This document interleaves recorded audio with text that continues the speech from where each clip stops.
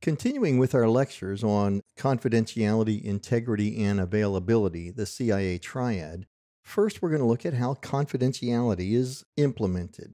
Typically, we use access controls and cryptography to protect our valuable information assets. We'll have access controls that include things like locked doors. If the bad guy can't get through the locked door to access your information assets, the bad guy can't read the information assets and violate the confidentiality of them. So a locked door or a security guard that keeps the unauthorized people away from the information assets. These are types of access controls.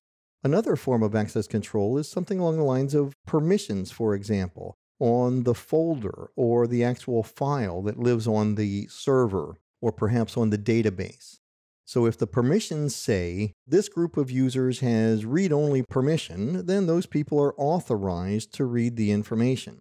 But the permissions also include something called a default deny, and that says if you're not on the approved list, you're on the denied list.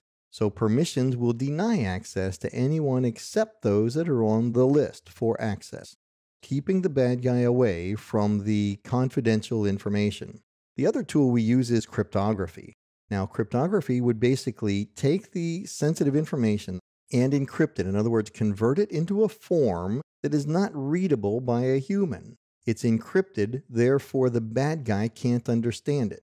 He's aware that the message exists, but he doesn't have the ability to decrypt the information and therefore understand the meaning of the valuable information asset. So we'll use access controls and cryptography. So if the attacker can't get to the information, he can't read it. And if he can't read it, he doesn't know what the secret is. And if the attacker is looking at encrypted information, he knows that there's information there, but he just can't understand what the information is. So that's the way we would implement confidentiality. Now, the next would be the integrity of the information. How do we implement integrity to protect our valuable information assets?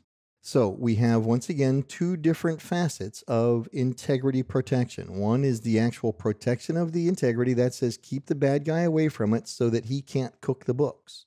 Well, just like protecting confidentiality, we implement integrity protection through access controls in crypto. If the bad guy can't physically get to the information asset, he can't alter it inappropriately, and therefore the integrity of the information remains high. Even if the bad guy can see, let's say, the encrypted information on a hard drive, because it's encrypted, he can't understand it.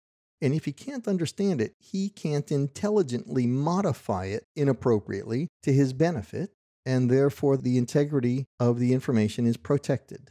So I'll use access controls and cryptography to protect the integrity of information. And remember, that second facet of integrity deals with the verification of integrity at time of use. And the way we verify the integrity of information at time of use is typically using a mathematical function called a hashing function or a message digest. At time of known good, when the information was just created and we believe it is at its highest level of integrity, I'll run a hashing function on this information. And I'll establish something like a fingerprint for the information that is known to be good. This is done at time of creation. Then at time of use, the user will actually generate a new hash value for that information and compare his current hash value to the one that was taken at the time of known good, at time of creation. And if those two hash values are identical, integrity of the information has been verified. There hasn't been a single binary bit that has been altered in the information from the time it was known good until now at time of use. And the hashing function is used to verify that. Once again, this term message digest is just a synonymous term used for that same hashing function. So I'll use access controls and cryptography to protect the integrity of the information. I'll use a hashing function to verify the integrity of information at time of use. And finally, we're going to look at how availability is implemented. Typically, we will use redundancy, which means multiple copies of the information or of the information asset to provide a higher level of availability. redundancy, co-location, and fault tolerance. Keep the information assets available when I need them. Suppose I have a database that's in Oshkosh. I want to make sure it's highly available. In case my copy of the database in Oshkosh fails, a good idea is to make a second copy, a redundant copy, and I'll store it in Schenectady. And that way, if my copy in Oshkosh fails, I can simply roll over and read the data out of my Schenectady copy of the database. So that's redundancy. And I also mentioned in that scenario, co-location.